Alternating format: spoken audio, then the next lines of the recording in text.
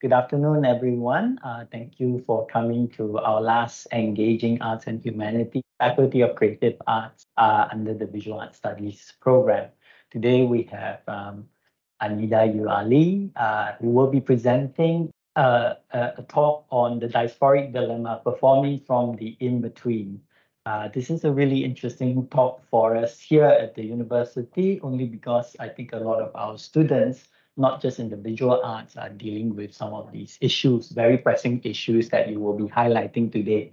And joining our discussion today after your presentation will be our newly appointed research fellow, Mr. Khalid Ramadan, who will be discussing for your presentation today. So a bit of introduction. Anida Ali is an artist educator and global agitator. Raised in Chicago and born in Cambodia, she's a woman of mixed heritage, with Malay, Cham, Khmer, and Thai ancestry. So I'd really like you to unpack that for us later, because this is a lot of very interesting backgrounds and influences that's causing through your practice. And perhaps also to help us to understand how you're framing this in relation to being a global agitator. That would be something that would be of interest to me, for me to sort of find out today. I think your interdisciplinary practice spans performance, installation, videos, images, public encounters, and many different types of agitation, so to speak, right? I think you're very well known already by the arts community and also to a lot of our colleagues here. Your works have been shown in many museum exhibitions, and you're currently serving as a senior artist in residence at the University of Washington, Bothell, and travels between the Asia Pacific region and the US. So without further ado, I'd like to cede the floor to Anida. Thank you. Thank you, Simon, and thank you to the university here for welcoming me and booking the space and doing all the promotion and invitations. I understand it is the end of your semester, so I feel you because, of course, my quarter also ended, and it couldn't come sooner since one of the reasons why I'm touring the region is I'm actually on sabbatical leave this upcoming year. And if you're in academia, you know the value of that sabbatical year to rest and research and kind of, think through, have the time to kind of think through certain ideas and creative practice so that you can step away from teaching and then come back to it with freshness. It's a real honor to come back to Malaysia, to Kuala Lumpur. I think the last time I was here was in 2019 at Wei Ling Gallery, who hosted the solo exhibition of the Buddhist Bug series. And that was actually the biggest show to date that really comprehensively showed that work, which spanned 10 years worth of that performance, interdisciplinary performance work. And I'll touch a little bit about it. But I want to bring your attention to this quotation that I've put up here in this visual image. It is a neon sign that borrows from an actual quote from Sherry Rabinowitz in 1984, but was done by an LA-based artist. Her name is Lauren Bond.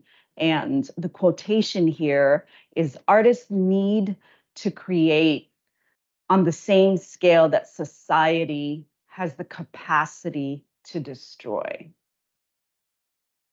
If we just sit a little bit with thinking about that idea, I think it will put into frame what my work and how I move through my life is about. I ultimately believe that to counter destruction, you must create, and that art in its essence is about creation, is the counter, I would argue, it is the counter to war, to destruction, to colonial settler ideology, to fascism, to things that are set up to destroy humanity or pieces of our humanity. So this reminds me that I do think about my work not on a small scale, but about larger impact.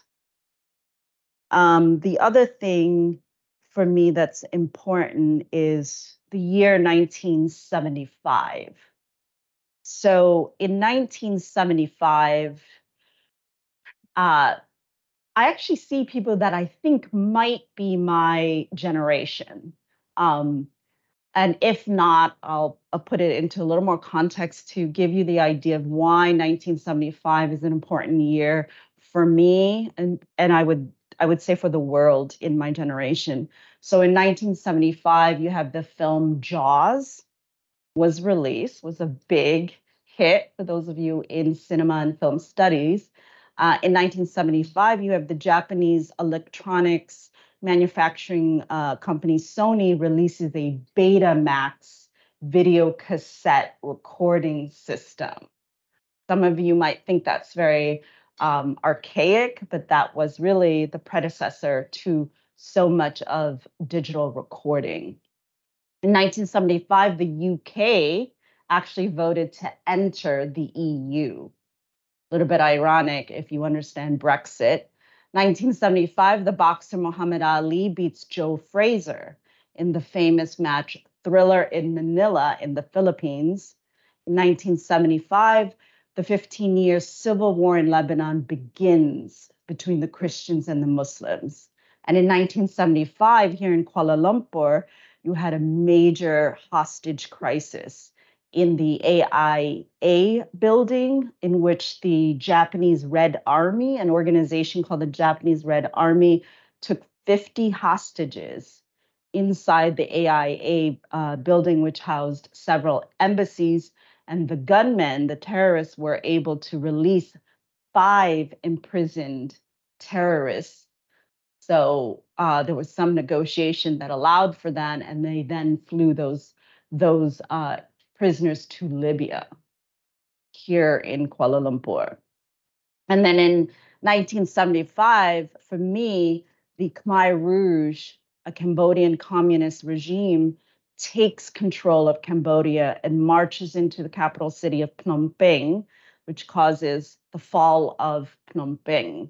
And it was the year that everything changed for my family and for the trajectory of my life. And I was born in 1973-74, December 73, if you follow the lunar calendar, January 74 for the birthday that my father had to make up because we didn't have records when they were processing me in the refugee camps. So if you do see a lot of my biography, you'll see there is sometimes it'll be listed as 73 and sometimes 74. So I have a legal birthday, and then I have the actual birthday of 1973 that I embrace.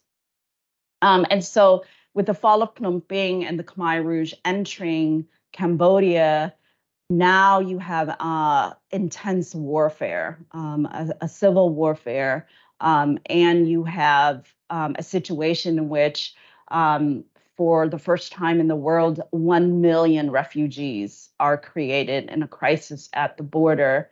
You also have the Muslim population in Cambodia, which was 5% before the Khmer Rouge period, then dropped to 2.5%.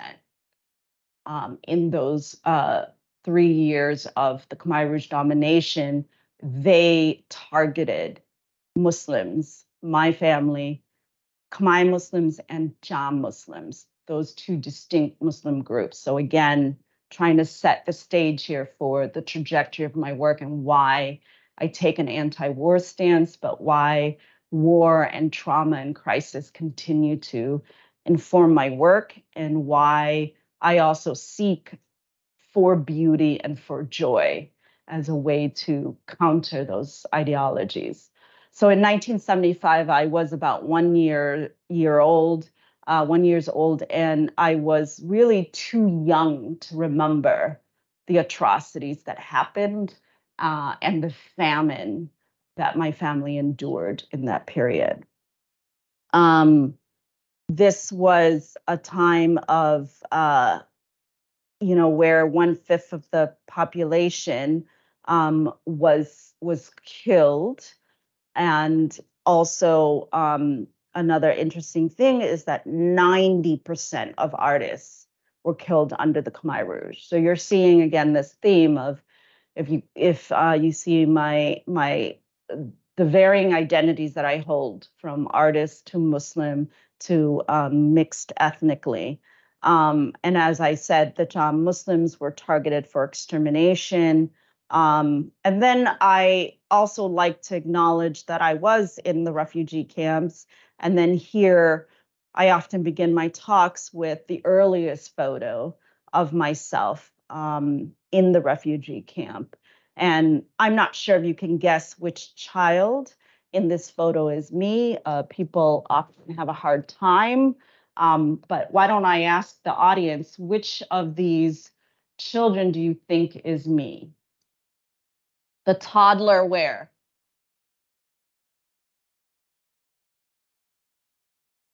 The girl with the white shirt?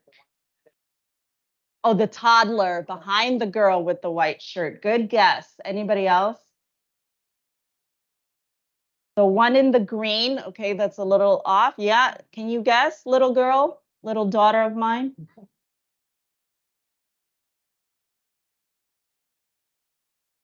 Late right there by your grandma, that child. Okay, very good guess. And that is your grandmother there in the pink shirt, a very young version of your grandmother. She is actually behind the barbed wires carrying my brother, your uncle Mustafa. And that is correct, Simon. I am the little redhead by the care package, the box.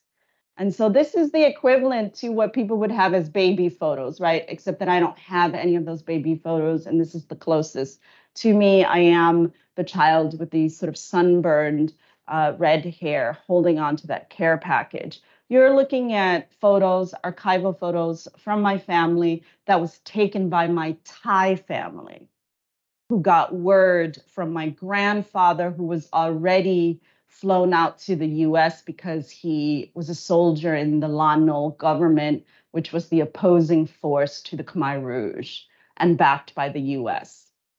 And because my grandfather was locked outside of the country during the fall of Phnom Penh, he was able to be airlifted by the Americans outside. So in 1975, my grandfather, along with one of his children, my aunt, who was in foster care in Thailand, because my grandmother had 10 children.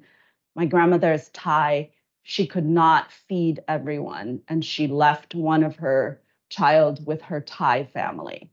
And luckily, that child then met with her father, my grandfather, and the two of them were flown out while the rest of us endured the Khmer Rouge atrocities.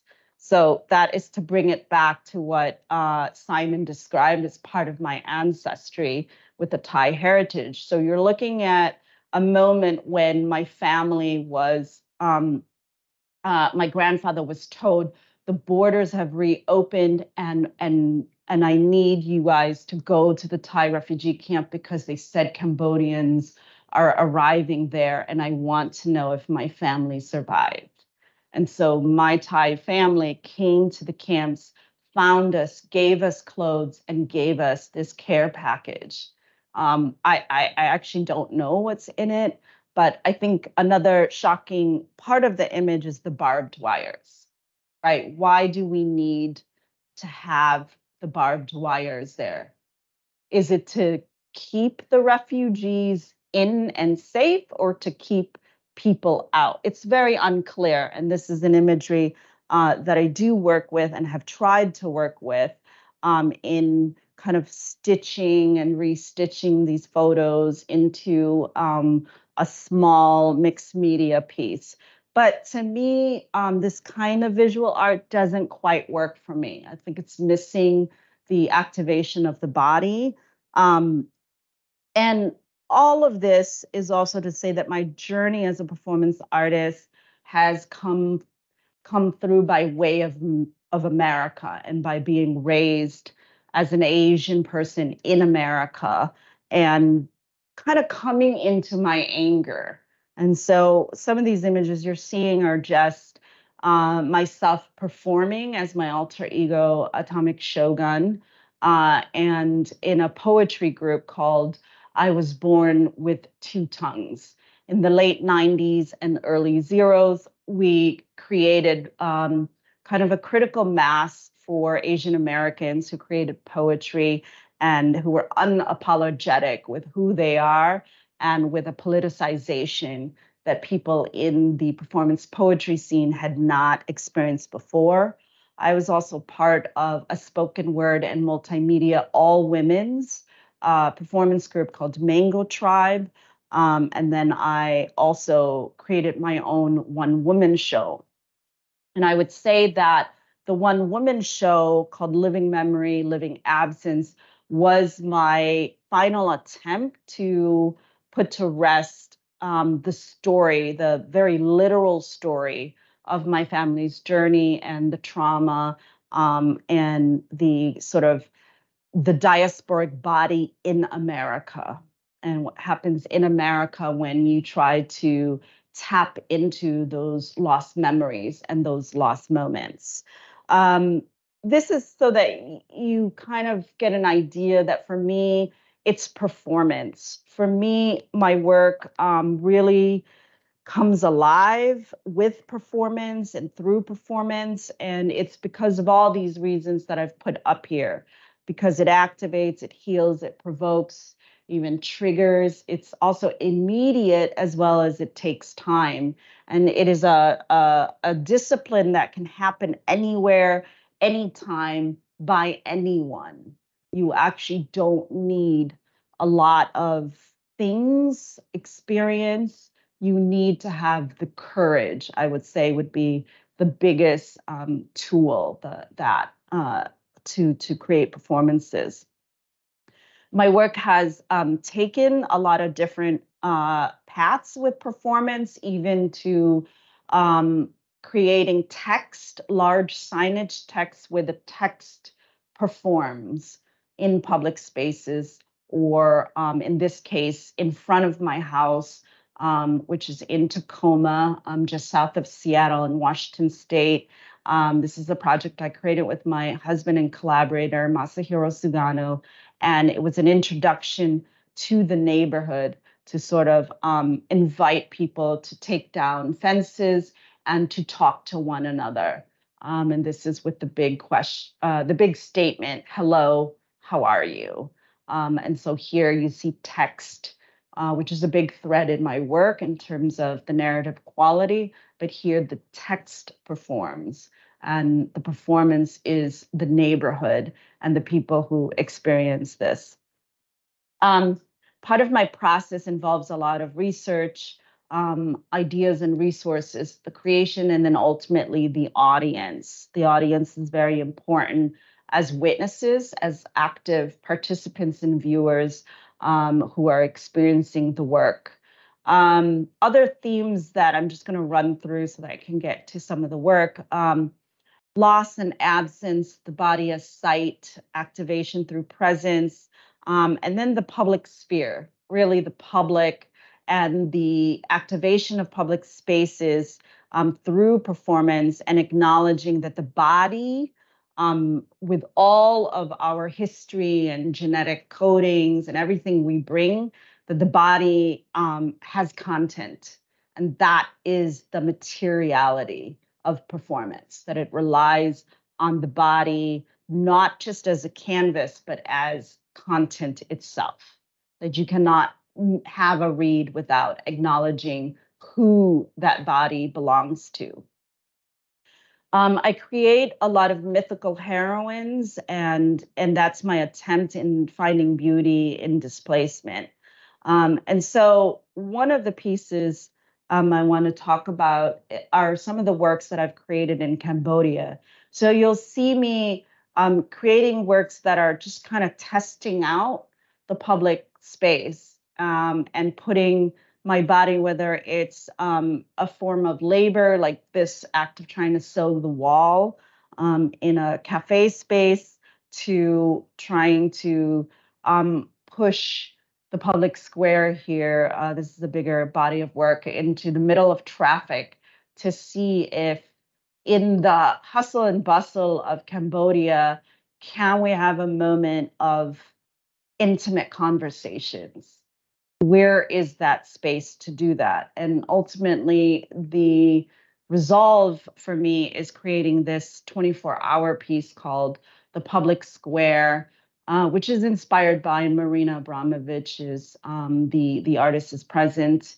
And here you see me working with other local artists in Cambodia that are dressed in white, and each artist, it was my attempt to take them out of their studio and into the public space. There was this very Western idea that was permeating the contemporary performance art scene in Cambodia and the contemporary art scene in general, which is that artists were following a model where you kind of quietly work in a studio and you kind of hide and you secretly work on things, and then you have a show and you show it in a sort of white cube space, a pretty gallery with white walls.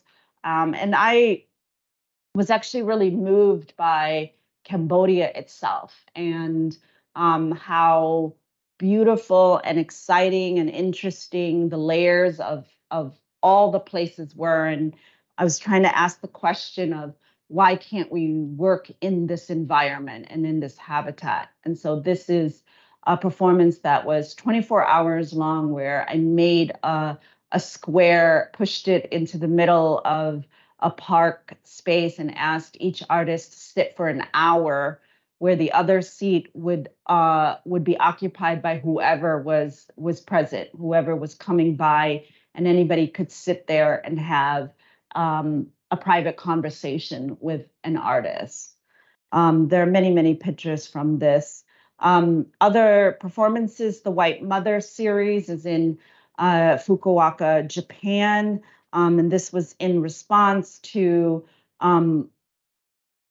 talking and researching with working mothers. Working mothers were trying to raise their kids, and most of them had to give up their jobs to be the primary caretakers in their households.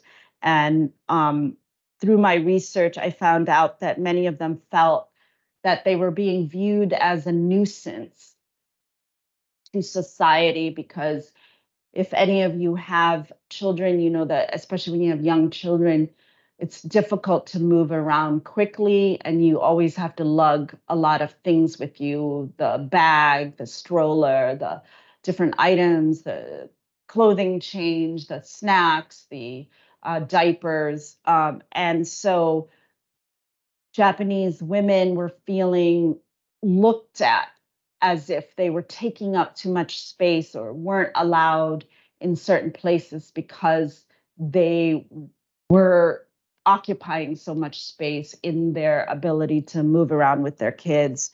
And so this was a heroine figure that I created in collaboration with my partner, Masahiro Sugano, where she's wearing a traditional bridal hat, and then she's wearing loose clothing. She's painted completely white, and she's basically pushing a live baby.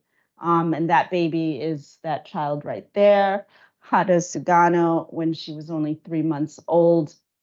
And that was a result of having to negotiate for a residency in which the original proposal was about feminism and was about comparing contemporary feminism, but I proposed it before I gave birth. And then by the time I got the residency, I had already given birth. But at that point, they didn't want me to come with my family. So this produced a different kind of dilemma, but over several hundred emails to negotiate, I finally really pushed that in order for this to make sense for me, I'm not going to stop breastfeeding my baby. I need to come with my baby. If I come with my baby, I would like my partner and the rest of my children to come because that will help the situation much more. And took a lot of negotiation to do it, but it just I didn't understand. I threw this back at them, the curators and the museum. I didn't understand why this wouldn't fit the original theme if it was about contemporary feminism, because the most contemporary feminist thing you could do is allow a working mother, working artist mother, to produce work while still raising her children or her family and having her family present. That work also produced this piece called 16 Minutes, in which I worked with the mothers that I interviewed who had babies to reoccupy the museum space with a choreography that involved their children. Something that we learned last minute. It was a really simple movement of carrying their babies by different means, by holding them, by putting it in a baby carrier on their stomachs, and by pushing with the stroller. And at the very end, they left their babies. And this act, I think, was one of the most powerful moments because so many of the babies cried, and each mother had to, in their own way, tenderly leave their babies. And you, as the audience, witness that heartbreak of having to leave the baby as they are crying. One child is pounding their forehead on to the floor. That's why you see that little white handkerchief by him, because another child puts something there to help the baby as the baby is knocking his head against the hardwood floors. And the title 16 Minutes refers to the average amount of time Japanese men, Japanese father, spend on average with their children per day, because most of them are the breadwinners and the main providers of their family. That is how much time they work in these settings.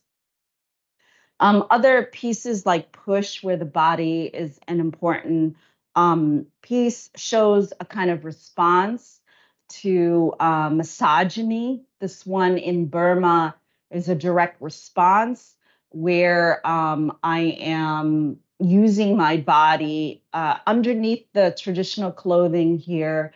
I taped raw eggs to my body, and I made only the men circle up around me, and I asked them to push me down as hard as they could. And obviously, when they push, they are breaking the eggs on my body, but I never fall down in this. And that's because I did have some self-defense lessons, and I learned pretty early on as a teenager how to stand so that you can stay on your feet if there's an attacker that comes at you. And this piece was reproduced for my at Trinity College, where I was the visiting assistant professor in international studies, as my final performance lecture, where even the president of the university, this was an academic highlight, pushed me. I thought that was really profound to get a lot of administrators, perhaps like the dean here, to push me as hard as they could. And then at the very end for this version, I left 99 raw eggs for students, faculty, and staff to beat me, throw me, use the eggs to pound me, because I became a sacrificial lamb at the altar, because the whole piece was performed inside a church. And this was during the time in 2015 as Trump was trying to put his campaign in. So there was a lot of hate language, being circulated, and then also in the college campuses in America, at least, a lot of campuses erupted into protests and riots as a result of atrocities that Black people were experiencing due to heavy policing and murderous acts by police officers. And so the performance doesn't end until all 99 eggs are fully utilized. And this is an instance where I'm using my body as a vehicle for other people to then enact their pent up anger, their frustration, to take it out on me because I believe that I can handle it. And that is part of that body as sacrifice. I'd like to move through and, huh? Yeah, we're gonna have eggs. Is that the nasi lemak? um, I don't know how to get this faster, so let me just get to. I'm gonna flash through some of this work because there's not enough time to talk about it. But I wanted to talk about really the diasporic dilemma and this idea that I am constantly fluctuating between an insider outsider wherever I go. And I think that is a result of the complexities of my identity politically and culturally and religiously.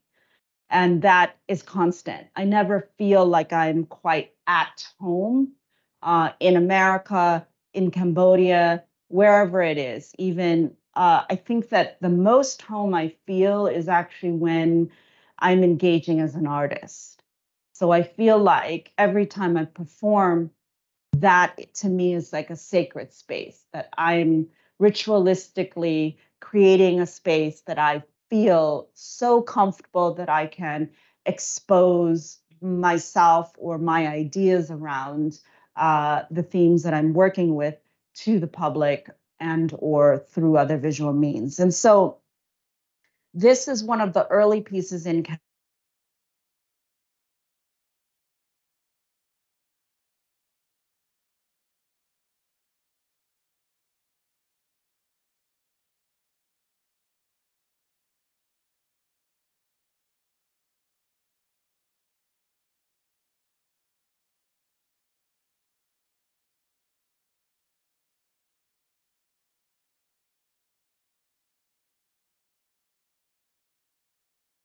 So I really went into creating a composition performatively with just the idea, knowing that if I set the red against a rice field with color theory, that it would make something quite beautiful. And so this is what you're seeing here. Um, and then I tried the black and white dress. This is called the Vertigo dress. This is a very, very large dress that is huge, circular. And it was the idea that I was experimenting with these black lines in my studio. And then what would these rigid black lines look like if I put it on my body and then took it outside of the studio? Again, you're seeing these themes of taking things outside of the studio and experimenting with it. And so here you see the creation of a beautiful photo, but what you don't know, and I love to tell this story because performance artists like Miss Intan here will know, is you all might see these incredible images and think, wow, whoa. But what you don't know is I am being bitten by large ants and all sorts of creatures in the middle of this rice field. So our idea of these beautiful rice fields is just that. It lives as an idea, but the actual labor and the work and all the creatures you deal with in these rural rustic settings is a whole nother thing. And I think is part of the performance story with all performance artists who deal with this. Just like this. This is the sarong roots. These were batik sarongs I had collected. between all my travels, because I realized that the batik sarong was the one thing that connected my ancestral lineage between Cambodia, Thailand, and Malaysia. So I started to collect these from 2003 until 2008. And I made the dress in 2008, and then it had it until 2015 because it was lost in a gallery fire. So this dress doesn't exist anymore, but this is the last image that I took of the dress. And again, what you're not seeing is it's a beautiful dress. It's a very typical yellow colonial building in Phnom Penh, Cambodia, but the smell of this particular location is stinky. There's, I'm sure, questionable material, maybe bodily material that have been extracted and placed on the stairwell. I'm not sure, but here's that moment as a performance artist. You see stink and disgustingness, but I see a beautiful cascading opportunity for a dress to take shape. Then you have this opportunity to return. And I think that I've been very fortunate to have an opportunity to come back to Cambodia as an adult in 2011. And this is the returning diaspora. All these years, for 30 years, I have lived outside of Cambodia and grown up as an adult. And it isn't until 2011 that I get to come back and maybe have the opportunity to live there longer. And I come upon, as part of my research and interest in bringing people together and acknowledging people who are on the outside of the world. What you're looking at is one of the final images my partner and I took in Phnom Penh, Cambodia, with a group of deported Cambodian Americans. These are young people my age who made a mistake when they were a teenager in America. And then, as a result of that mistake, they were imprisoned.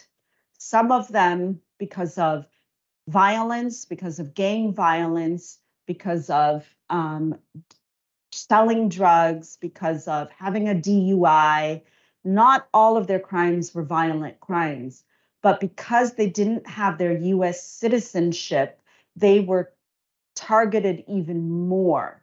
And so after many of them served their time in the US system, some serving 7 years, 13 years, 15 years, so maybe even 20 years, growing up in the prison system of America, because they didn't have their citizenship, they were then kicked out of the country. They were exiled as part of the law that a lot of people are working to reform because it is an injustice. How do you serve your time? Because that's what you're supposed to do in society. You pay your debt to society by serving your time. But why are you being punished even more now, returning to a country that you have no idea what it's about? And so this is the complexity that's in my Cambodian American community in America.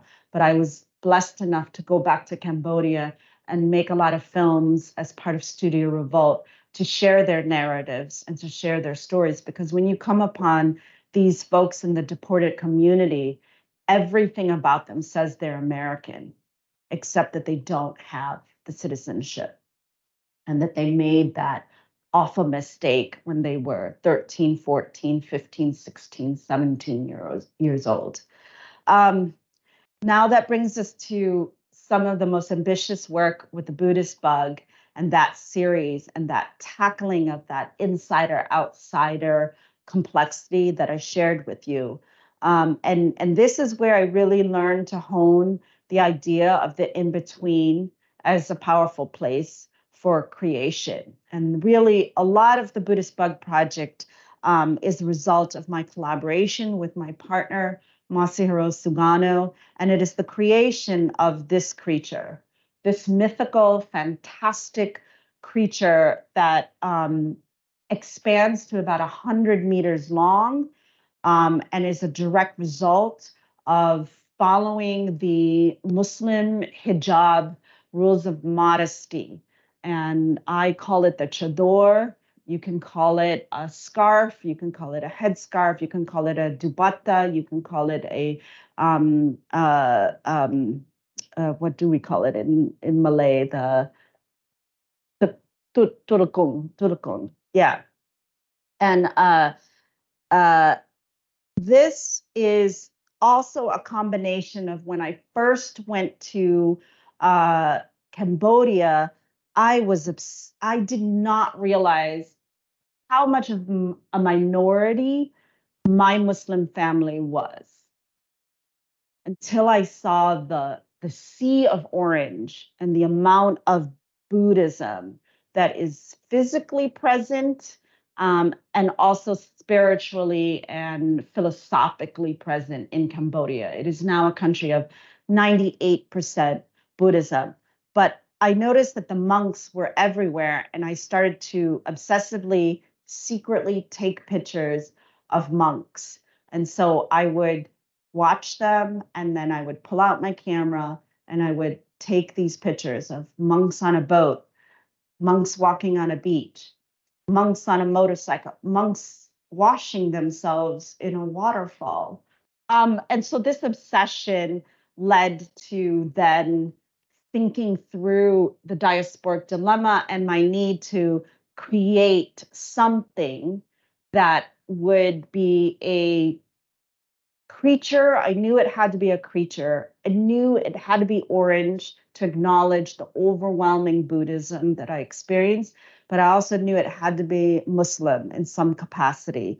So I modeled the front of it like the chador. And if you are a very observant Muslim, you know that you show only your face and your hands and your feet. And so that is really what took shape in the Buddhist bug. And I started to write these haikus.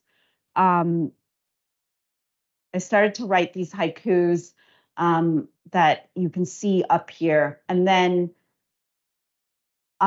created all these images to show that really from daylight to nightfall and inside classrooms and outside amusement parks and along stairwells and street corners, that the Buddhist bug appears present and visible and well aware of their presence in these spaces. And here you see that the Buddhist bug in this moment has a moment with another Muslim woman where they are almost reflections of one another in this moment, perhaps seeing each other for the first time. The Buddhist bug travels sort of constantly, but you don't know where the bug is trying to get to. You only know that they are constantly on a journey. And one of the things that's, of course, very compelling about this work is its length. And that length is as a result of my idea of trying to connect two disparate points, whether that two-ness is the diasporic dilemma or the bicultural experience of being American and Asian, Cambodian and a Chicagoan, or being here and there. I wanted something that, in an abstract way, was trying to connect 2 points that would be connected through some kind of material. And it just happens to take the shape of this tunnel that is also a bridge. Again, it's the idea that I want to be a connector. And the idea for this came as a result of a play tunnel that I was gifted after my first daughter's birth. She was playing with this collapsible tunnel. I think some of you who have kids or nieces and nephews know what I'm talking about, this object that kind of, you can put it out and it springs out, and like kids love going through it. And when I looked at it, I knew that was going to be my inspiration for this form. And then last, this piece, The Buddhist Bug, by putting Buddhism and Islam together in one body, it is for me trying to rectify the spiritual turmoil that I feel. It is a religious and a spiritual turmoil. I'm not a super orthodox Muslim woman, even though I grew up with a religion and I know all these Quranic surahs, things we had to memorize, all the du'as, but there are some parts of the religion that I do have a problem with, particularly the patriarchy and some of the homophobic ideas that are perpetuated.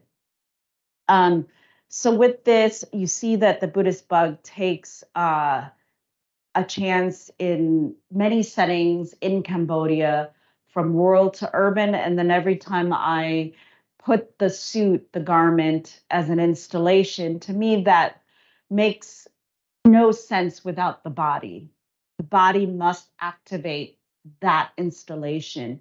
And that is why in every piece, when you see the suit up, there would have been a performance, a live performance inside the gallery or outside the gallery. And I think that a lot of these images show that idea that I like to take the work outside of the studio, that it's more activated when you go outside into the people and when you give people an opportunity to experience the performance, even if they don't quite understand it. I am okay with that. I am more interested in them seeing, experiencing, and feeling something odd and asking the questions, why? Why is she doing this? What am I looking at? Who am I looking at? And how is this possible? Why do I feel odd about it? What is this? And they can keep asking that over and over. And I think it's okay that the answers aren't quite clear. I think that's the power of art, is that we don't need to give all the answers. We need to keep asking the questions, and we need to keep our audience asking the questions. I think when the answers are too clear and too didactic and too obvious, it becomes something else, and it limits the opportunities for imagination to grow. So many of these images were created over 10 years, some in my birth village. So for example, this image here is in a land that is my grandmother's land that is now occupied by someone else. But everybody in that region, in that village, knows that it is my grandmother's former land, that obviously she has no rights to it now that my family left Cambodia. Then you have an image like this where it's a classroom of Muslim and Khmer Buddhist children in the Muslim part of the village where I grew up, not where I grew up, where I was born, where my parents grew up. And then stills like this from a video version of this, I think are really interesting moments to see everyday activities like a lot of this town is known for making this specific kind of fish, a dried fish, and like just seeing the juxtaposition of this bright orange creature who is also observing the hijab with another Muslim person, a Muslim girl, doing her everyday activities, I think again is an interesting moment. And I always ask, the question in a lot of my work, especially when dealing with Islam, is why do we have to wear black? Like, who said? I would like to know who set out the idea that Muslim women in their hijab and in their modest dressing have to wear black. And I just want us to think about that, because if we think about the Arabicization of Islam beginning in the Arab Peninsula, it's hot. Why would you wear black? To absorb the sun. I mean, it's very, you would want to wear white or light colors, something that reflects and doesn't absorb. So it's just something to think about, like the question of why are we Why are we constantly kind of sticking to these ideas? And is it okay to move away from that color and still practice a modesty in how we present our bodies as women, as Muslim women all over the world? Kids have an amazing time with this work when it's performed live. I think that kids activate my work in a way that is unfiltered and that is that shows a joy and a friendliness that I think adults don't seem to have. Adults have a lot more fear when they come upon my work. The final piece that I would like to share. Oh, and by the way, with the Buddhist bug, I feel to this day that the Malaysian audience has been the best. The best moments of my performances have come from the Malay audience at Wailing Gallery, and the kind of people that have engaged, that have been very friendly to the bug and open, knowing its implications, right? And let's be clear, this could be a very difficult piece for many people to accept, right? The hybridity of something that could be both Buddhist and Islam in one body. And I'm going to just move because this is kind of a bigger lecture, but you can kind of see that the final work that is an ongoing work is the Red Chador series. This is another work that uses religious aesthetics and textiles to kind of present a hybrid body. In this case, she is both modeled after the Muslim garment, but also Catholicism, Catholics. Catholics have a pageantry in their presentation of a lot of their outfits around their religiousness. And so this is modeling after that. But when I first created this in 2015, it was a response to these horrific global headlines that were seeing Muslims as barbaric, as terrorists, as people who killed, who did a lot of beheadings. And there's a lot of Islamophobia, right, down to the ban of the burkini and even the ban of the burqa in France. And France has colonized so much of the world, including Muslim majority countries. And yet we were seeing these kinds of headlines. And so we know that, it's a challenge to, of course, question the media. And so when I was thinking about the work, I was thinking about the way that I grew up with the religion, oftentimes with this kind of outfit. This is, I'm sure, very familiar to Malays because this is what my family wears. This is what I wear for Eid prayers. And then, as I mentioned, the inspiration from Catholic cardinals, and then Star Wars. And the my kind of love of science fiction and of a sense of humor. And so that's how you get the Red Chador as a persona, someone that is larger than life. And so in 2015, she was an executioner of French baguettes in the Palais de Tokyo for 12 hours. She had 99 baguettes. Baguettes are a French national symbol. In fact, the baguette is now a UNESCO intangible world heritage. So this was a very controversial piece because what I did was I selected a baguette every hour and I made a demand to the people because I was an executioner. I said, I am holding this baguette hostage and it's going to be executed if you don't meet my demands. And I made many different demands and I put a kitchen timer and they had 1 hour to complete the demands. And if they didn't, then I would take a big butcher knife and behead the baguette, and then the part that is beheaded would fall into that basket that you see there every hour. And I'm gonna see if I can find the. So some of the Some of the demands were bring me Mona Lisa's smile, give me a bottle of air from Cambodia, bring 99 Muslims into the museum, bring me a strand of hair from Marie Antoinette's wig, bring me a flag from every former French colony, bring me a truckload of your best cheese. I want a private meeting with Inspector Clouseau and bring me the Pink Panther. I demand that all meals in the French schools are halal.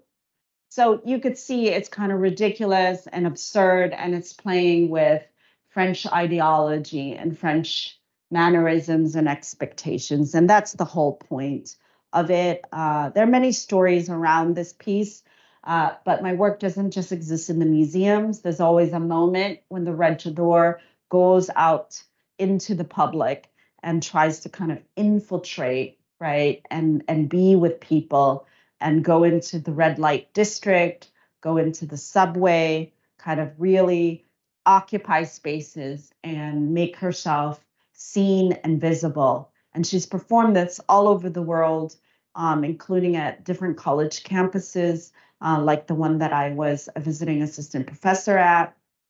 I love this photo where she's relaxing under the watchful eye of some past president. And then really, there have been a lot of really awful remarks that have been made in people's experiences of the Red Chador, especially in the United States of America. And so I'm just going to put them out here. I don't need to ventriloquize these words. This is my favorite. I'm calling campus security. And yes. Hey, the clock was because of this young boy in the US that came to a science class making a clock, but the principal thought it was a bomb. This was the year that happened. Other reactions, these are pretty typical reactions.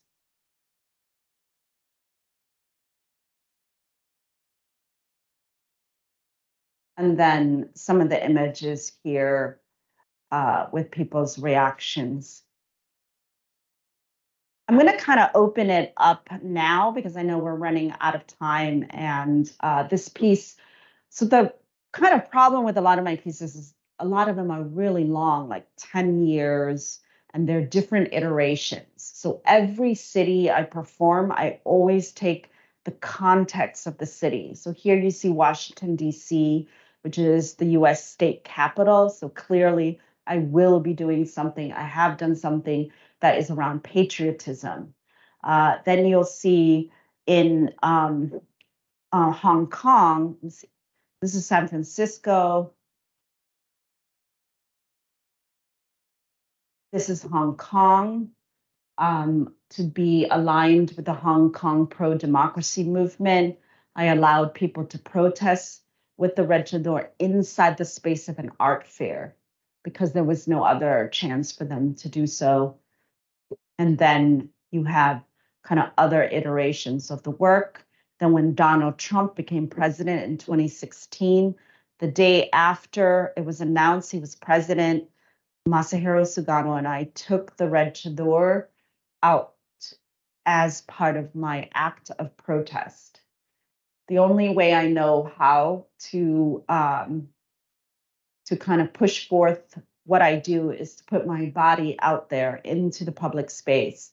So here you see her holding a sign. On one side it says ban me, on the other side it says I am a Muslim. During this durational performance on this one day, many people came up to me and many people whispered. First, they were very polite and they asked to give me a hug. They asked if they could take a selfie. And then so many people whispered, I am so sorry. I stand with you. Because we all at that moment in 2016 knew what was coming, like that he was going to push forth the Muslim ban, and that he had an agenda to really make it miserable for anybody who was not a white man. And then I had the beautiful opportunity of performing in Kuala Lumpur at the National Gallery. And that was the last time the Red Chador performed, because shortly after I traveled from Kuala Lumpur to Ramallah, Palestine, and the Red Chador garment was taken from me in Tel Aviv and was never seen since. Airport? Huh? Airport? At the airport, the bag that had I had 2 bags checked in to come back to the US, and the bag that had the Red Chador was taken while the other bag came back. So I do think it is a political act of enforced disappearance, similar to many other cases of people who have disappeared because of their political agitation. And I believe that that is what happened with the garment.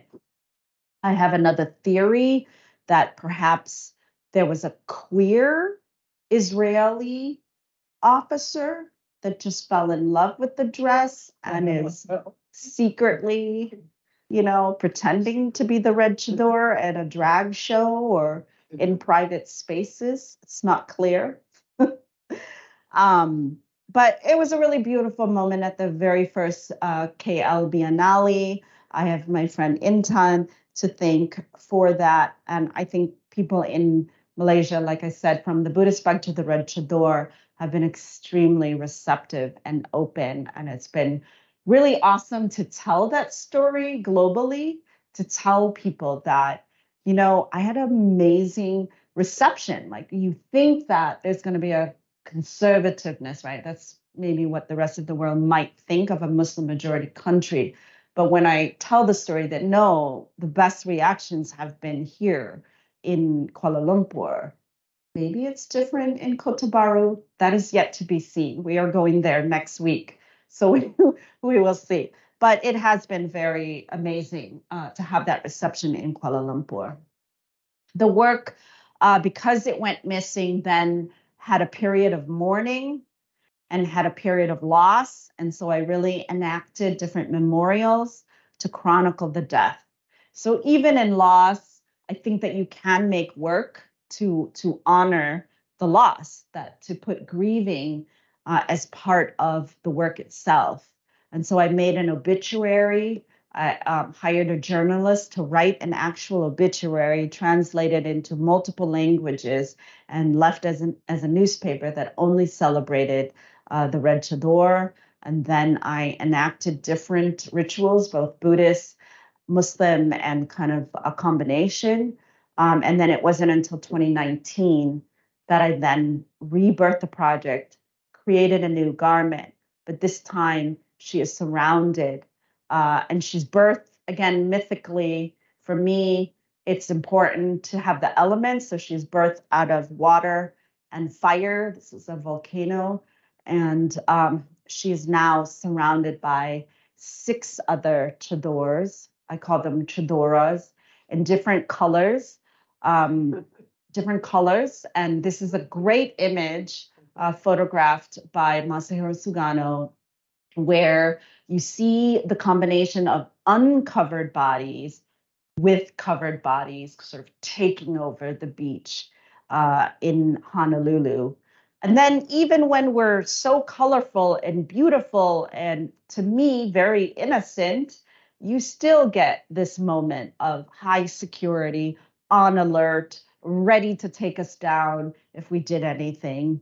But to me, it's the new version of the work, and she's not alone anymore.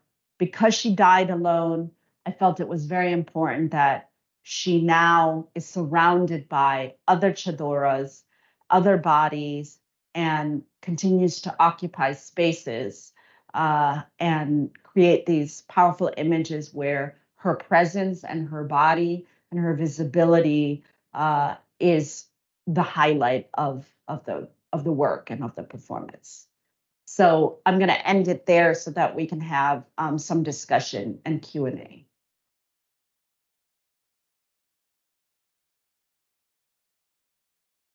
Wow, thank you so much. Thank you so much, Anita, for such a rich presentation. I'm going to end the slideshow here so that everyone can see you clearly on the. For those not joining you online, hello, welcome. So I'm going to now introduce the second. We're going to move on to the second half of our presentation today, which is to have our discussant join in the presentation. And we thought, who better to have as a discussant than an in-betweener himself, right? Our newly appointed Lebanese born, but Denmark based, and recently moved to Malaysia, curator, filmmaker, and art critic, Mr. Khaled Ramadan, who was previously the curator of the Perak Pavilion at the Venice Biennale, and also the Maldives Pavilion and the Venice Biennale as well as you've also co-curated the Manifesta, right? If I'm not wrong. So over to you, Mr. Khaled, if you'd like to take over the seat to have a conversation with ANIDA before we open to questions from the floor. Getting technological here. Thank you, Salman. Thank you so much. Well, such an impressive presentation, and I indeed identify myself in it because I witnessed 1975 civil war in Lebanon when I was a child. So there is a lot of similarity on personal level, and that's where I want to actually to start. We have seen ANIDA's public activities. We have seen your interventions around in the public spaces. On the personal level, when it comes to the identity, so you have multiple identities on personal level. How do you feel today being in such a transitional nomadism, I say? Can you explain a little bit more about what you mean by transitional? Do you think it's getting better? Do you think it's like getting better, more pluralistic? What do you think? Harder to be in this nomad, and the perfect example is what's taking place in France. This is already has similar things that took place in the US when it was George Floyd. So all this adds up to this multiplicity of identity and complexity. So I'm interested to, I hope that also the audience also share this interest of a question of personal identity. What do you stand today? How do you feel about the world's going through all this on personal level? Yeah, there's a really great podcast that I did as part of the Aga Khan podcast that I got to talk about this very thing about the changes and whether we're actually going forward or not. Because, when I grew up in America, in the suburbs of Chicago, with the Muslim community that I did, it was so rich.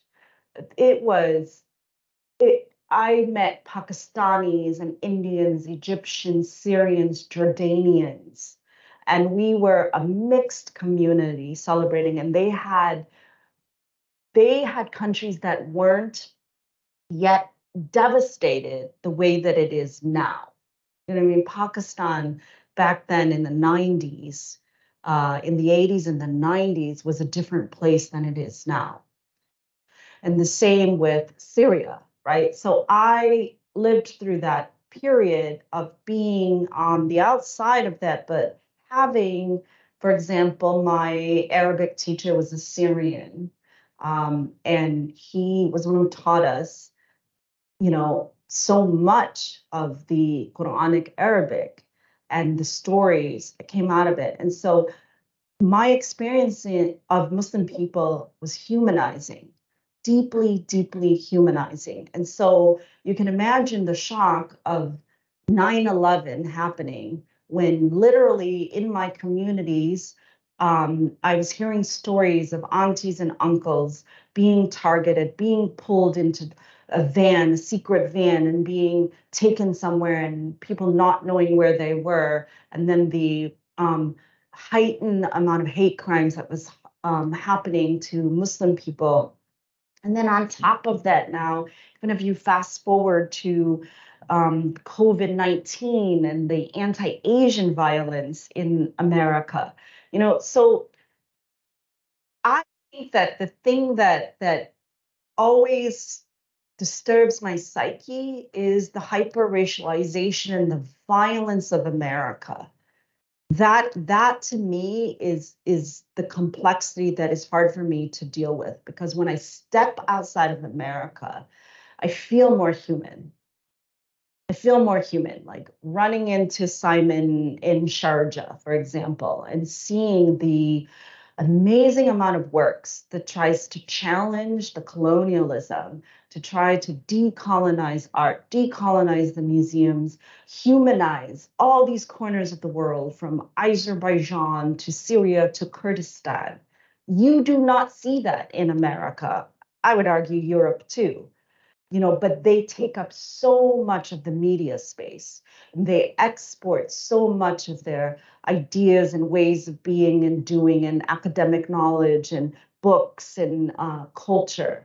That's the problem, is it so permeates the rest of the world's imagination with these countries that actually are very problematic in how they see communities, how they deal with race and gender, just as much as when they point the finger at all the other developing countries, right? So that's something I'm trying to rectify. And I say this all the time in the different circles that I'm in, especially within my American circle, is how much I love getting out of the country, because it beats you up.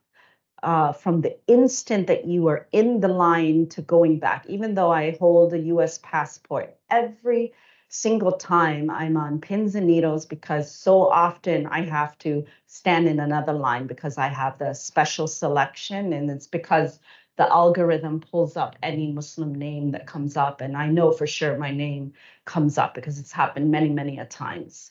Many, many a times. Second, Ali. Yeah, it's ANIDA, Ali. And every single time, I mean, this one time I traveled with two American academics, and I was detained in Houston, Texas at the airport, separated from the two of them. I literally was in a detention area because they were looking up and verifying me, even though I had a US passport. So I also know this because when I was in Lithuania, when I was checking in, they couldn't check me in. They had to call a special number from Lithuania because my name came up. So those are the things, like, I know for sure that there is a problem with their vigilantism combined with their arrogance, the American arrogance, and hypersecurity concerns. I know this doesn't exactly answer your question, but I think that's why we make art, is to try to resolve for ourselves a way of understanding and processing the world as only artists can do in the different mediums that they try. We process it through the art. It may not be like a direct answer to a question we have, but I think we're processing it. There's something about, for me, very empowering about taking a specific persona into the public space and not caring what people think, even if it's misread, misinterpreted, not caring at all, but holding on to your humanity in that moment and saying, I feel powerful enough that I am going to take up this bit of space, and I am going to go on the subway in this full costume like this, or whatever it is. I think that those are powerful moments of resistance. I think you picked up my subliminal message when you talk about art in the conjunction to identity. I think that now really people would like to ask a question. I'm sure with such an articulation and impressive level. Okay, we start. Dr. Yes, please. Thank you so much for the presentation. I'm actually very amazed with all your works, and congratulations for your boldness. So as I was looking at all these images, right, of your works, I was just thinking about the body that you put out there, how vulnerable the body is. Like especially that work where the 99 eggs were thrown at you, so being out there, you're not actually submitting, but it's more sometimes subversive because you're making political statements, and the body itself is very political out there. So how do you deal with vulnerability being out there? Because you don't know how people are going to react, right? That's one. Another one is out of curiosity, that project that you did, Hello, How Are You? Yeah. How did people respond to that? Like, how did the neighborhood, removing the fences, for example, did they do that? Or did people really give in to that project, like they didn't want to do something, or they were against it, against that idea? So I have these two questions for you. Thank you. Yeah, I think those are great questions. Let me answer the easier one with hello, how are you? We weren't sure exactly how receptive that was going to be. And the idea there is we know that there's a lot of development in that neighborhood, and we knew that we were being seen as outsiders coming in. And so the only way we could introduce ourselves as a family of artists is to put the artwork out in the public. And when you deal with public art, it's very hard to get the layers of permission. I think those of you who are working on a large scale might know that. And so it felt very natural for us to say, you know what, we have this yard. Why don't we just do it in our yard? And let's put these letters up and let's welcome people. Part of the work before the last letters were put in, we had we had an opening in our front yard, an opening reception, inviting as many neighbors and people in the community to come and help us install the final letters. And it has been amazing to witness that those letters take a life of its own. It got a lot of press coverage for what it was doing. And so we witnessed certain times when there's, of course, tons of people taking pictures, but there's also a school. Our children's school is across the street. And so many kids stop and play with the letters and go around the letters, and families. And we see smiles on their faces and joyfulness. Certain moments where this one time I saw a car pass the letters by a block and then stop and reverse back in the car, stop, come out and take a selfie. And then people left notes in our mailbox, really kind of feeling like this was a landmark for the community. And then COVID-19 happened, and simultaneously the letters were made out of wood. And if you know the Seattle Pacific Northwest area, it's a lot of rain. And so the rain destroyed the first iteration of the letters. And so we took it down, and it was right when COVID happened. So throughout the lockdown and the pandemic, the letters were gone. Now, I always think there are signs and the universe is listening. And so my partner and I took that as a sign, like, we need the letters to come back now that people are resurfacing. Because, did you notice that when the letters were gone, there was such a sadness, right? And that's the global state of the world, of course, with the pandemic. And so we only recently got funding to put the letters back up with new material that's more of a plastic. And so my partner is actually making the letters individually. The original letters were cut with a CNC router. This one, the letters are being made very intentionally, meticulously, one by one. And so before we left for this tour, we put up the word hello. And again, people are responding in very positive ways. We would get a thumbs up all the way from across the street, or like people stopping to talk to us. And that really is the point of art, is to stop and talk and see each other, right? So that it's very exciting. There's definitely an air of excitement for the letters to come back. And we've even gotten requests, can you do some letters on my yard? It's like, okay, pay for them. Vulnerabilities, that I'm glad that you picked up on that, because that's a huge part of my practice. I also teach performance, and one of the lessons that I teach in my performance studio classes is vulnerability and how to become more vulnerable with one another. And how do I teach it? You'll have to take my class. It is a process, I'll tell you that. It's a process, especially with students coming out of the pandemic who have been masked for so long. So one of the early lessons in the class is eye contact, seeing each other and holding eye contact, right? So from eye contact, we move from there, it's breath, right? The acknowledgement of breath and like how to work breath into it. And so all of this has been, of course, years and years of me taking workshops and working through these for myself. And I always tell the story of when I was younger, as a middle school student, all the way through high school, I was very shy and super nervous with making any kind of speeches, let alone asking a question in class. I was terrified.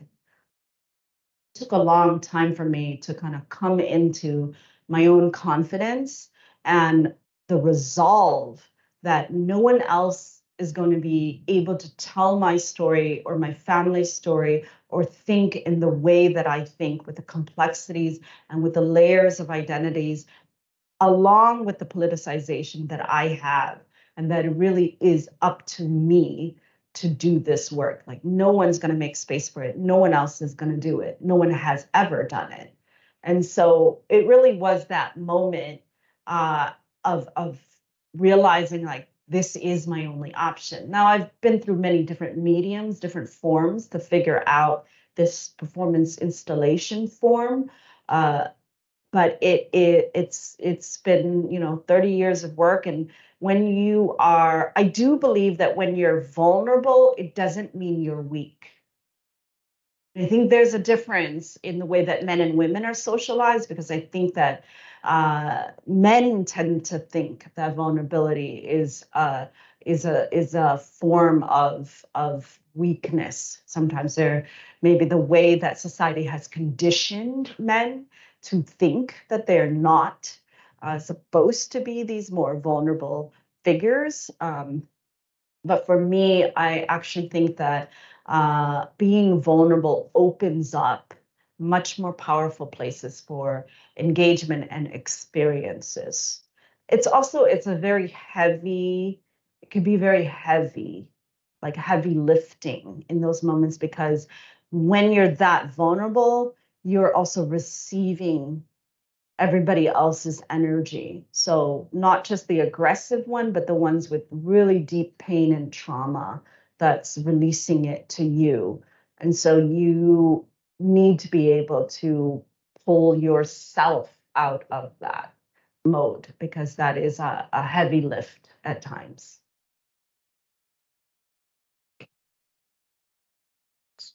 Very well put. Huh? I think that's when it comes to performance arts, it's actually one of the most criticized art form, and most difficult ones in the visual art context. Is there any other questions here or even online?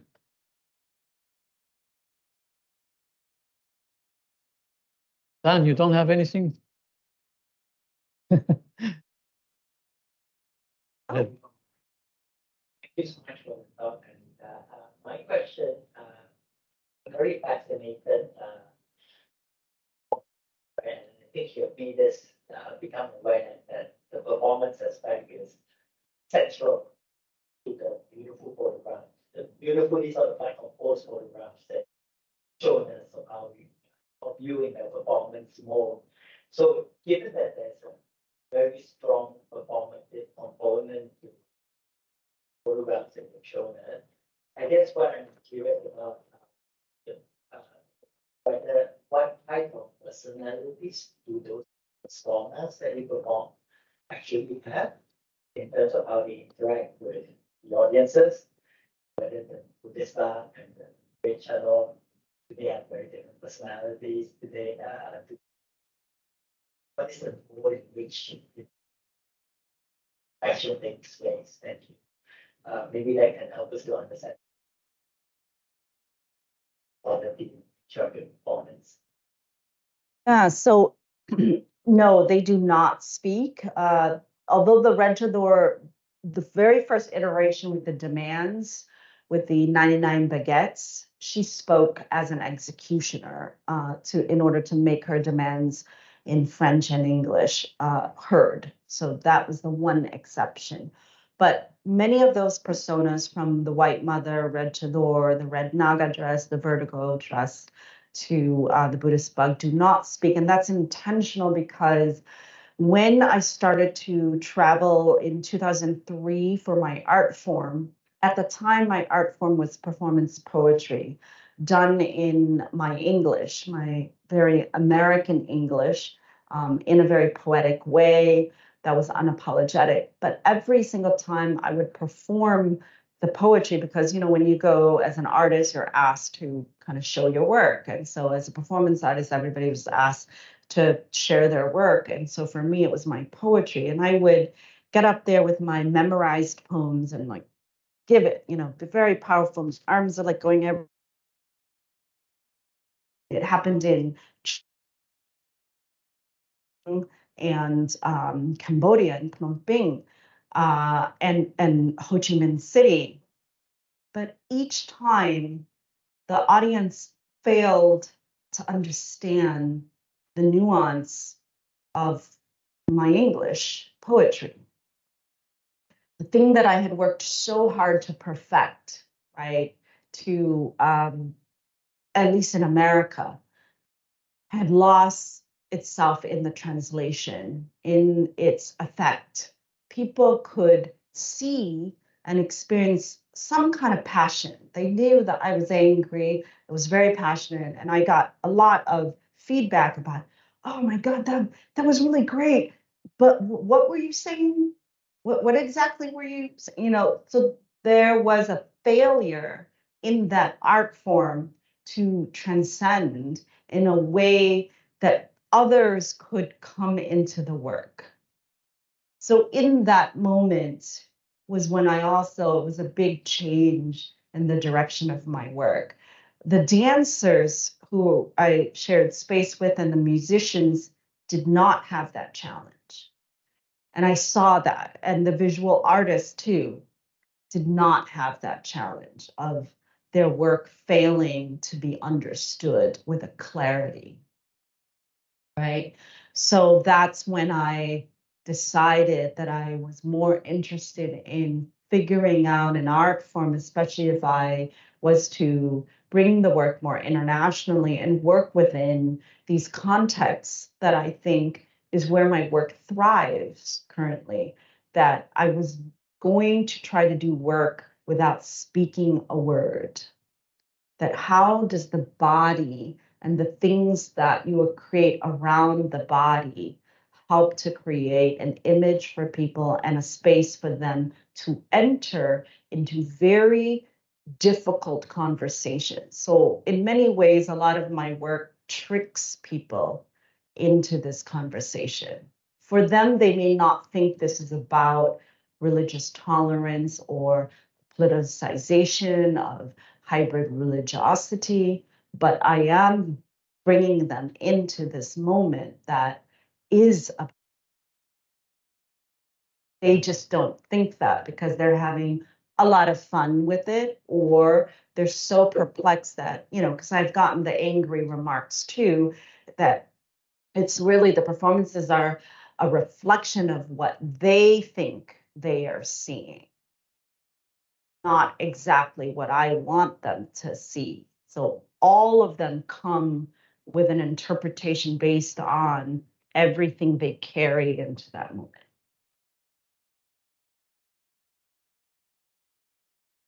That's exactly how it is often, when it comes to the interpretation of an artwork, whether it's a public space or in a private space.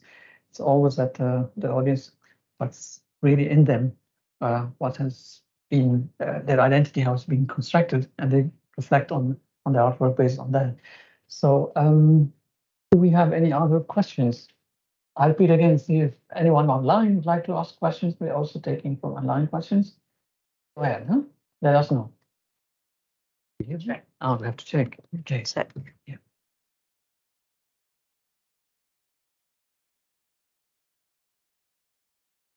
Not yet? Okay. Yeah. Okay. Very well. Yeah. Yeah. Coming to the auditorium then. I also do have to say that that's one of the things I think that is also the hardest for performance artists is how do we tell the stories that come from the experiences? Because the photos and the videos only set up the stage for it, but the art happens in between what the audience is experiencing and what they are witnessing. So that space is never sort of documented or presented in any of our works, right? Because that is where the art is. But it's very hard as a performance artist to map it out without it being didactic as an exhibition. You're working with being self, the subject and the object. I can say that. But how's the? I was wondering how is, especially in the U.S. How's the I would say the immigrant constituency? How do they take your work? Because is there any particular groups of audience that understand better than others when you work in the public space? Okay, any other specific groups of people that would understand the work best? Say no. I think that everybody who's a little bit of something brings in like a different experience or read. I think obviously the most open, no, I would argue that whether you're the most open or the most closed, I've had the experience where really closed up people have had profound experiences with the work. So one example is in Washington, D.C., when I was the Red Chador surrounded by 99 US flags, there was a mother-daughter pair, and the mother was an older woman who was very hesitant to, because what the Red Chador in the Washington, D.C. space did was she beckoned people to come forth, and they would come through, and then they would just have a moment, a silent moment with her. She does like these different gestures, or she'll hold their hand and bring it to her heart, or she'll just hold their hand there. And the daughter clearly was interested in coming, and she said to her mom, "Come on, mom, she's calling us. We should do this." And the mom was like, "I don't do these things. I don't want any part of this." And the daughter kept saying, "Come on, let's just give it a try." And the mom was very hesitant. Finally came the both of them. And I could feel this energy, right? Like this woman is like not interested. And so I took the mom's hand, and I pulled it in, and I had a moment just holding her hand. Then I took her hand and I had her touch my face under my veil. And then I had her remove my veil, smiled at her, and she totally softened.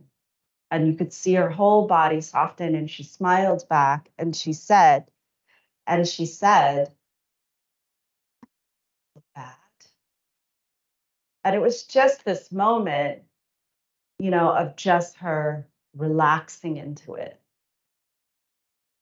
So that happened. And there were so many of those moments, especially in Washington, D.C., because so much of that audience, that particular space gets thousands of people random.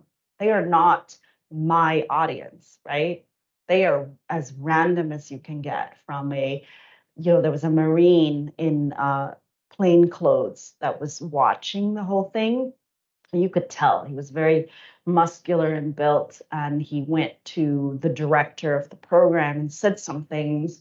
And then that director told me later that he said that this performance and installation was really a proud moment for him, because this is why he, fought for the US. This is why he did his tours in Afghanistan, is for this reason. It's a very patriotic answer, but, for him, it was an important, recognizable moment that what he did as a soldier was to stand up for people's rights, and to have this moment where a Muslim woman can be surrounded by a jungle of American flags and exercise this seemingly contradictory image. Wow, that's a amazing moment. Must have been for you to be there. Any other questions? Simon, you have questions? Yes. Okay, go ahead. Maybe I'm more orientalist sort of like lens, right? Sort of like look at the things that are going on in the US. I am very fascinated by the discourse surrounding what Americans like to call POC. POC, yeah. Yeah, people of color. Mhm. This from experience. I guess the POC sort of like discourse or identity politics and to take on the national. It's a solidarity building sort of like movement, right? It cuts across race, gender, religion, culture, etc., etc. But where does Islam or say a Muslim artist, Muslim identifying artist like yourself, sit within this? Yeah, that's a really great question, and that'll be very hard to unpack. And so even the word POC is outdated. They now go by BIPOC. And this is, BIPOC is Black, Indigenous, people of color, so that it's more inclusive. And this is a particular thing with American and the semantics, because of the history of the way that oppression has worked against people who are non-white in America. There are all these communities that have come into trying to have their voices heard through political power and or through cultural institutions, that they've had to come up with these words to make them like more human. And so we're at a stage where we're going through that linguistically, but it doesn't translate. This is the problem with American ideology, is it's so insular and specific to America that they cannot see the sort of, when you step out of America, all of those words kind of fall apart because they're so specific to the context of America. So it's complicated in that. And I think Yeah,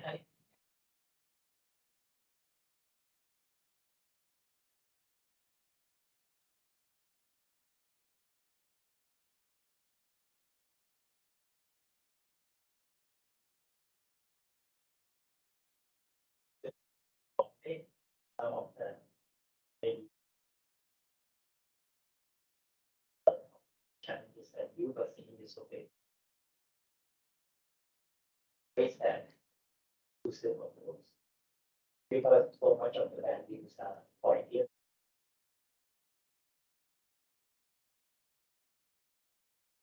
I think that there, even within like Muslim communities, there are factions within that. There are more progressive Muslims, and then you have much more, the majority of conservative Muslims.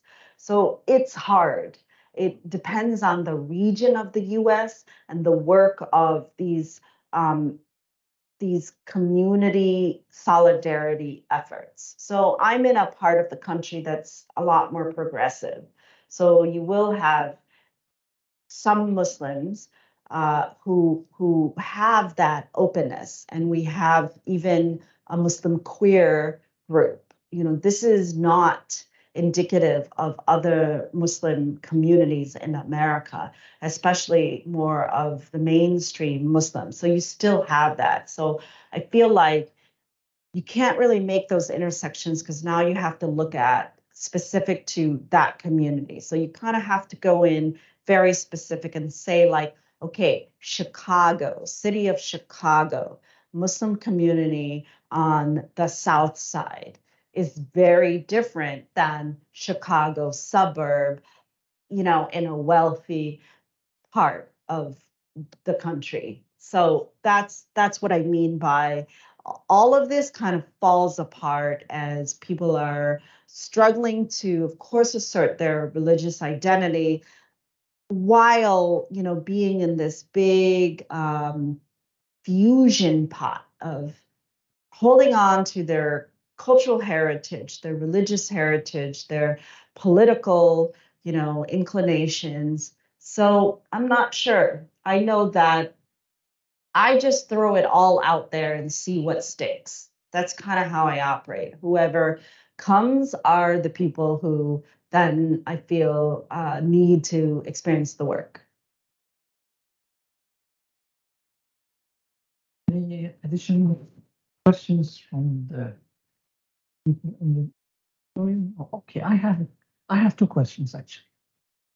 One of them is that the acceptance of your work in the mainstream institutions in the US, particularly, and the second one is what's going on with the gender ideology today? How do you feel with this debate? It's very hot for the moment in the US. The which The debate? gender.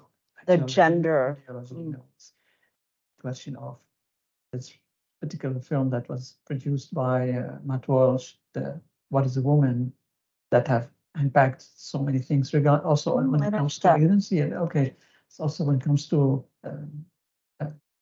trans participating in women's sport and so on. That debate. But the mainstream institution receptions of your work, how do you evaluate that so far in the US? That's another hard one to unpack. I think that especially with the issues of transgendered peoples, that's kind of the rights of transgendered bodies that are under attack currently, like politically, legislatively, culturally. I think that's why a lot of my personas are a kind of gender queer and gender fluid. I mean, there is nothing that sort of identifies them as specifically like cisgendered women. I self-identify as a feminist, but that doesn't mean it's like woman as you traditionally see it. So I think that that's interesting. And even with the 7 chadors, some of those are the people underneath are not all what you would traditionally call a woman or cisgendered woman. There are trans folks and there are men that are in those chadors as well. And I'm open to all of that because what the public doesn't see is that in the creation of the 7 chadoras, there is a workshopping aspect. Those 7 people that are coming together, 6 with me, are workshopping through why are we doing this? What has brought us to this moment? And do you align with the ideas that are being read across the themes of this work and talking about homophobia and Islamophobia? I think that, at least in America, if we're to fight for Muslim rights, we need to also stand with other rights that are under attack. And that's why the work of the Red Chador was reinvented to be on such an epic scale.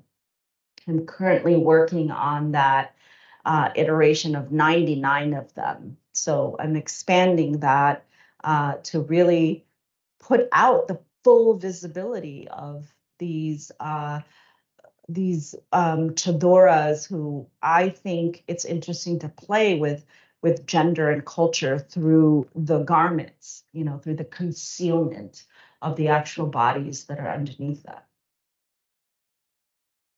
But the second part is, do you see any resistance on this kind of form in the mainstream and the institutions? I mean, art institutions. I do. I see a lot of resistance. And I would say that the resistance is not necessarily to the theme in terms of cultural institutions. Their resistance, at least in America, I think is to performance, is because American institutions are so big on legal issues and liability and the legality of what you're doing, why you're doing, how the public intersects with that, and whose fault it might be if something happens. That is a really big part of those institutions, and that's what I'm currently kind of in it with the negotiation of. I have a major solo exhibition at the Seattle Asian Art Museum coming up from January all the way till July of 2024, and the negotiations for that. And I've negotiated with a lot of big museums, but the American one is to me like really restrictive, very restrictive in the way. So it's very hard to push a risk-taking. The rest of the world, I feel, has already embraced performance art and given us like a platform to do it and isn't as restrictive. But the American institutions I find to be extremely conservative in their approach to performance artists. That's nice to know. It is. It's very also odd to know. Yeah. I think if we don't have any other questions, we will wrap it up now and give you the last word to say goodbye also to the audience and put a finale to this discussion. Amazing discussion, I should say. Thank you so much. Yeah, no, I just want to thank everyone for, of course, enduring all of the heavy English. And if you missed this, there's a lot more like videos that I obviously can't show, but I will be doing a more collaborative talk on Saturday, July 8th at Wei-Ling Gallery that we will show films that have never been seen before with my partner, Masahiro Sugano.